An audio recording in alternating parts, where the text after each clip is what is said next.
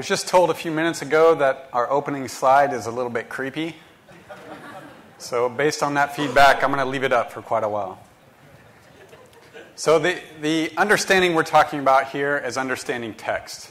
So this talk is about how deep learning has really transformed the way we conceptually understand text that's injected to our engine. And a lot of the deep learning work is about image and video. Just a little bit is about text. But I would even argue that text could have much greater impact if we can understand it than images and video. So just as an example of how much information is in text, before joining Loop AI, I worked on a project where we were looking at the text from people with degenerative diseases.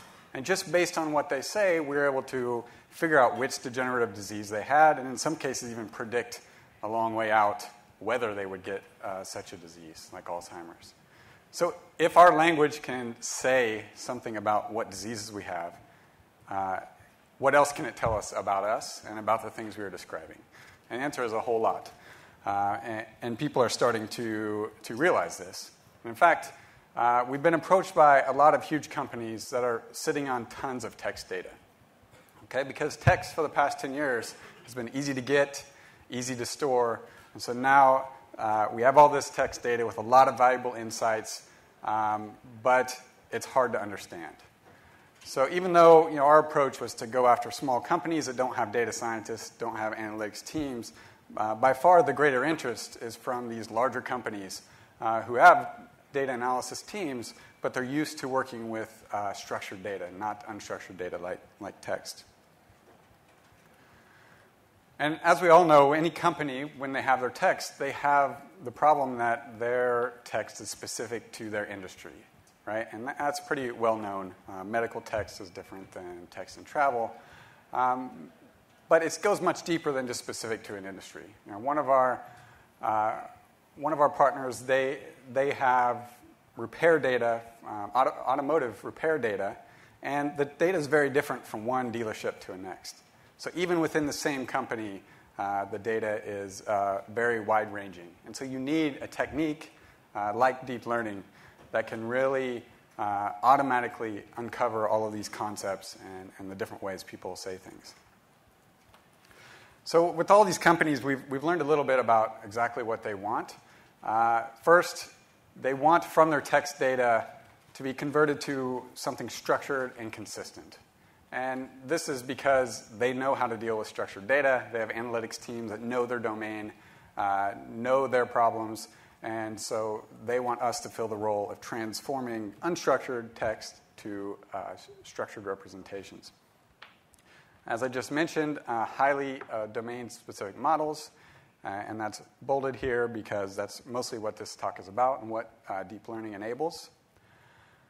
Also, companies are very protective of their data, so this movement to the cloud has its limitations because a lot of them want their data to stay in-house, and so we have to provide solutions that are on-premise. And then a subset of these companies really want a very lightweight deployment. They want to be able to analyze text that's on the phone. IoT devices, they want to be able to analyze on that. So we have this simultaneous problem of analyzing text and modeling text, and deep learning is this huge computationally heavy thing.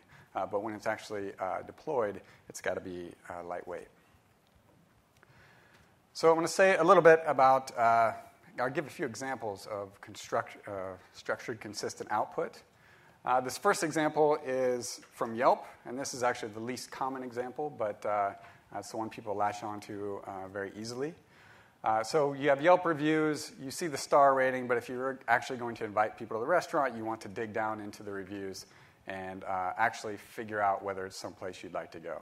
And the reviews contain all the information you want, you just have to dig in and find it. So, but you can look at these concepts expressed here, that they're reasonably priced, people go back regularly, and you can convert that to a structured representation. When you combine that with sentiment analysis, you can find all the aspects, all the concepts that are strong for a given restaurant, and give it a star rating for each one of those aspects. So that's a case where you're starting from unstructured text data and you're actually displaying to an end user the structured version so they can get value out of it.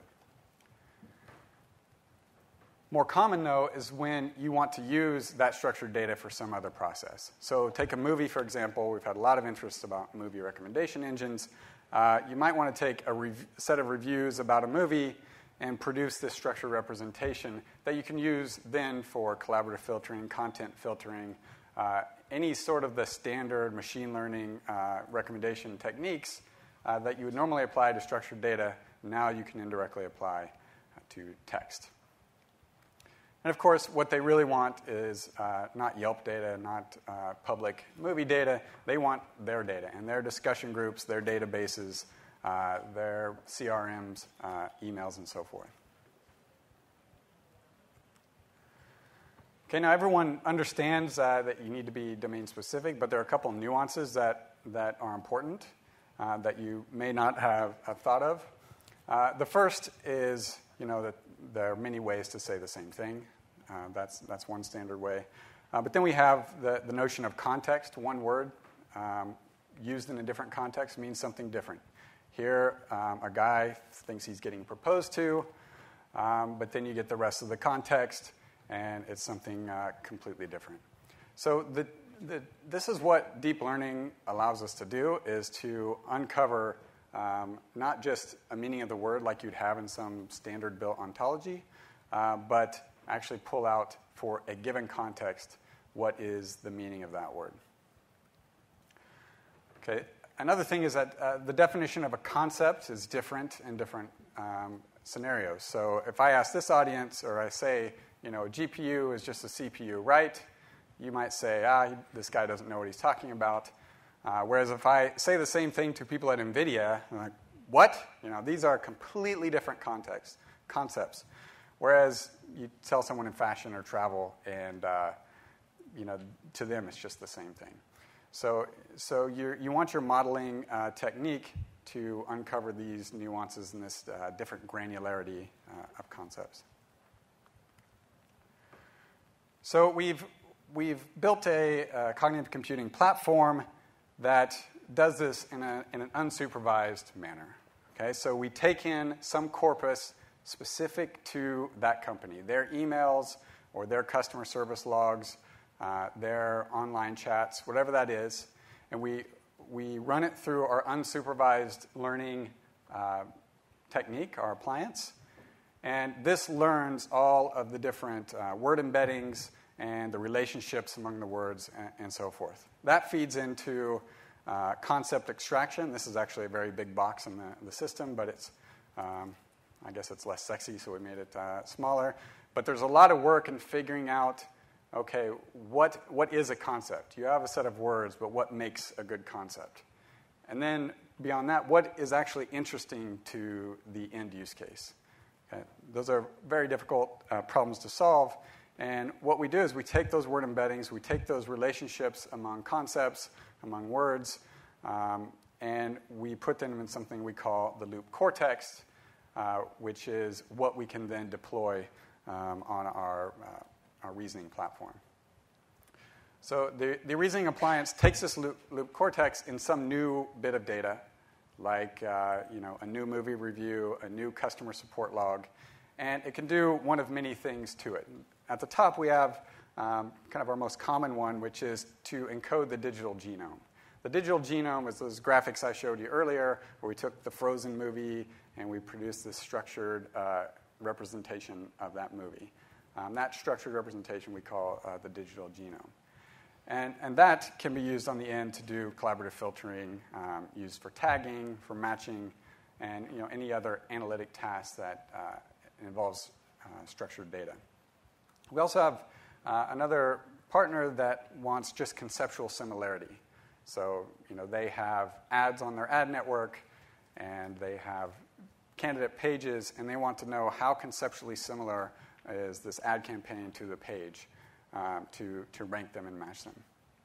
And then, of course, semantic search. A lot of what our modeling uncovers is the different ways to express the same concept, and that lends very naturally to semantic search. Okay, so just want to get into just a few use cases, and I'll get into some demos. So we have use cases from mobile manufacturers who want to personalize your phone experience based on conceptually what's going on. The advertising network example, we have mobile operators that really want to understand their users better for recommendation purposes. Automotive examples where they're trying to understand trends and repair data and survey data and so forth. Then e-commerce and health as well. So I'm going to show you some demos from the domain of movie reviews. So we've had a lot of interest in movie recommendations for some reason. So we took about 11,000 movies, a couple million reviews, which is about a gigabyte of text data, and we ran it through our deep learning appliance.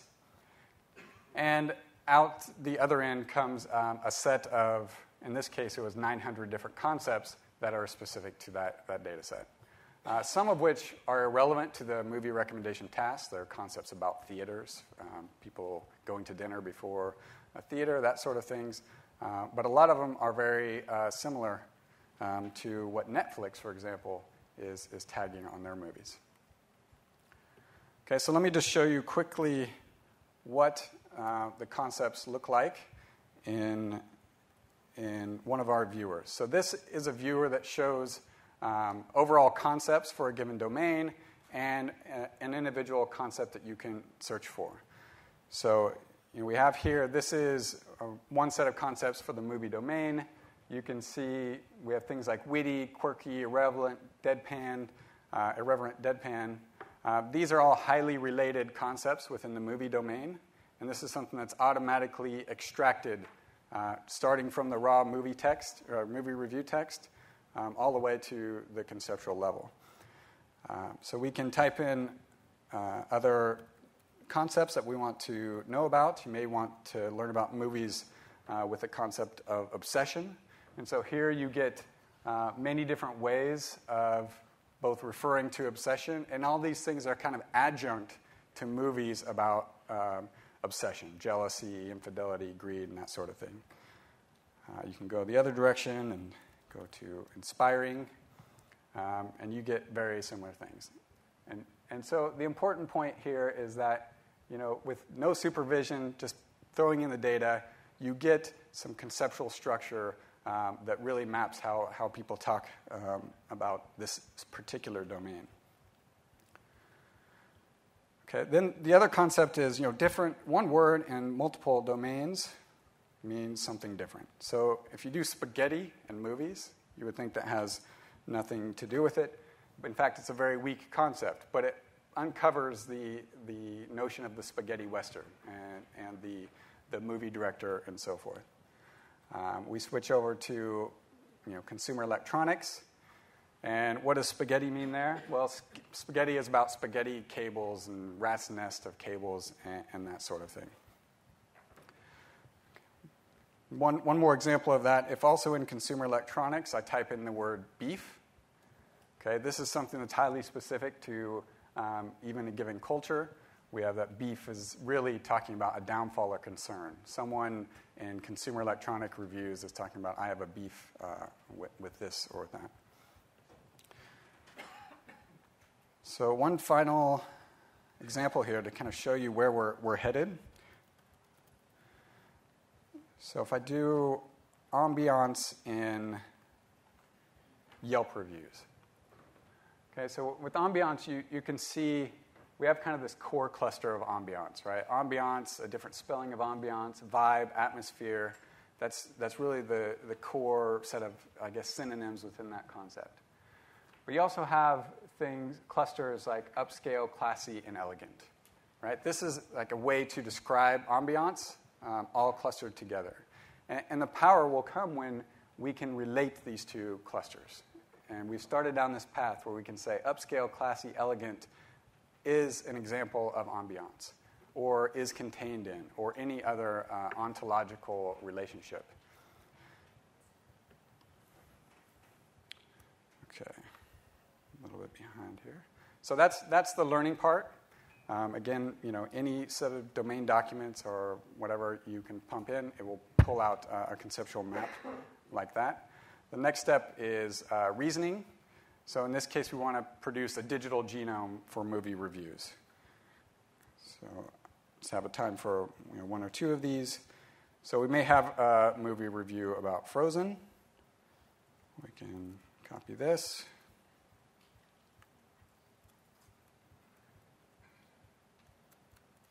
And try to switch over to the other window.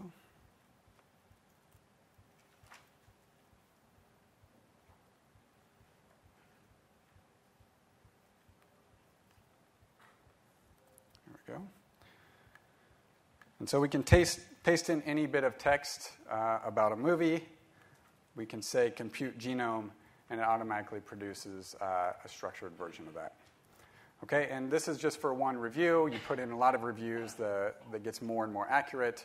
A review for one movie is very different than a review for another. And the main point is that at the end, you have a structured output that other people can deal with very easily.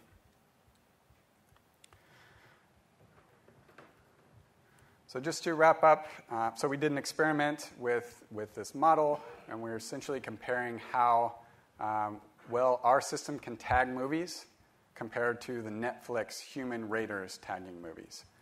And then we compared it to a few other systems that worked very differently from ours. So because we trained a model just on movie reviews, the concepts matched the way Netflix labeled them very well. And in fact, this first row says that 82% of the time, our top tag, matched what Netflix had. And 96% of the time, one of our top three matched Netflix tag. Whereas with other systems that are based on kind of a rigid taxonomy, this one taxonomy of the world, they didn't do as well. Because even though they're very broad, when it comes to movies, they have comedy, drama, and the rough genres of movies, but they don't go much deeper. Okay, so right now with all deep learning approaches, we require a lot of data. And so we're working on ways to deal better with small data sets in our training, essentially to do transfer learning. We have several requests from potential partners that they want us to incorporate structured data. So it's great that we can pull in this unstructured text and automatically pull out these concepts, but there is a lot of structured data out in the world that they want us to mesh and integrate with that.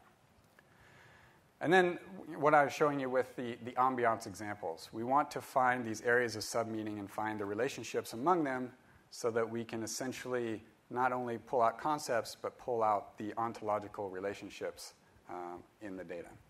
And this will help our reasoning engine to a great degree.